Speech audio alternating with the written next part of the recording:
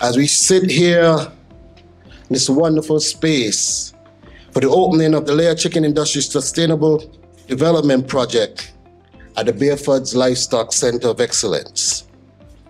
Ladies and gentlemen, this project, made possible through the support and the partnership of the Republic of China, Taiwan, and the government of St. Kitts and Nevis, reflects our shared commitment to advancing agricultural development and food security. The establishment of this chicken hatchery and project is a strategic step forward in strengthening our local poultry industry and reducing dependence on import, while building a sustainable model for future growth. This facility will support farmers by providing high-quality chicks, technical resources, and the infrastructure necessary to elevate poultry production across the Federation.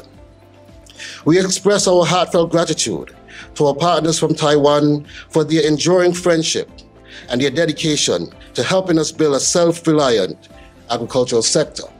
And allow me to pause and say again how much we appreciate this, because even now, as you've recently had a typhoon, you are still here showing your commitment, dedication, and support.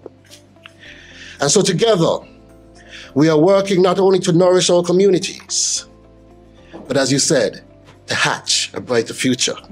We want to ensure that we lay the foundation for a thriving agricultural sector for future generations. I want to thank the poultry farmers as well, and I see a few of them here in attendance, because you have been out there with all the struggles. You know the challenges. And today, we stand to open a facility that should make your job that much easier.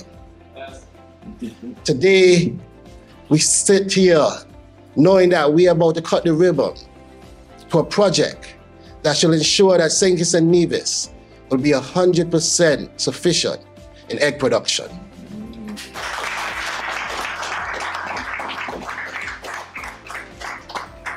Today, we'll be cutting the ribbon to a future that could ensure that St. Kitts and Nevis could become a food mecca for the Eastern Caribbean.